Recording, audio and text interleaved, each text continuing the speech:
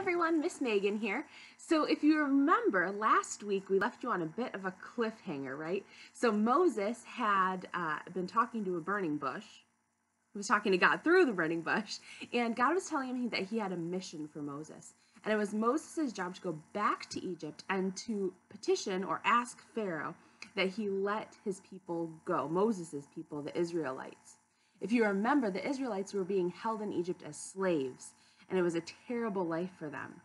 And God was ready to set them free. So Moses, we were wondering, is he going to do what God asked? And in fact, he did. He went back to Egypt, and he went to the Pharaoh, and he asked for the Pharaoh to let his people go. And the Pharaoh said no. Well, God had a plan for that, and I have an illustration for that for you today.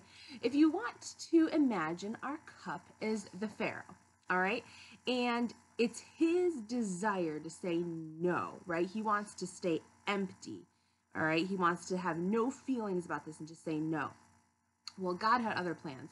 So every time that the Pharaoh told Moses no, God sent a plague to Egypt. A plague is something really nasty, something horrible that happens, okay?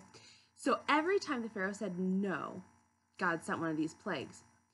We had water turning to blood. I'm going to put in some red Swedish fish for that one.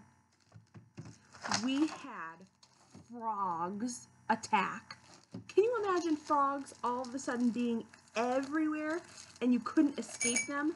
And some green jelly beans for our frogs. God sent lice to the land, and oh, we know that lice is not fun, right? We're going to use snow caps for our lice there. And as you can see, Pharaoh is starting to feel affected, right? He's not so empty anymore. But he keeps saying no. Next, God sent flies. Can you imagine? We have one or two flies every so often, but what if there are flies everywhere, constantly buzzing around your head? You couldn't get anything done. Then God sent diseased livestock. So do you know what that means? It means like all of their cows and horses, any of their farming animals got sick. So they couldn't be eaten. Nothing could be done with them. So I'm using frosted animal crackers, right, for our diseased livestock. So our diseased livestock have come. And oh my goodness, Egypt is not doing well. But Pharaoh is still saying no. Well, God decided to send boils. Oh, boils.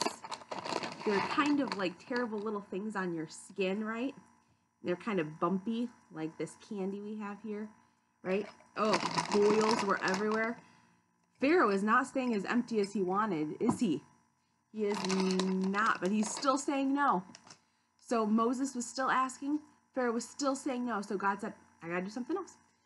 So he sent, out of the sky came hail, which we know about hail, right?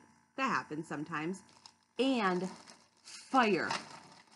Can you imagine if fire was suddenly falling from the sky? Oh my goodness, that'd be terrible. Then came locusts. Locusts are like really big, nasty grasshoppers. Well, our cup is almost overflowing. But do you know, the Pharaoh still said, no, I will not let the Israelites go. Well, God decided to send darkness to come next. And this wasn't like my room's dark at night kind of darkness. This darkness was so powerful that it was knocking monuments and buildings down to the ground. It was that oppressive. It pushed down on everything. Overflowing a little bit, but still the Pharaoh said no. Finally, God said, I gotta get really serious. And he sent death. All of Egypt's firstborn sons, the children, died. That overflowed our Pharaoh. After that, he said, take them. The Israelites are free. So in the end, an amazing thing happened. God's plan worked and Moses' people were set free.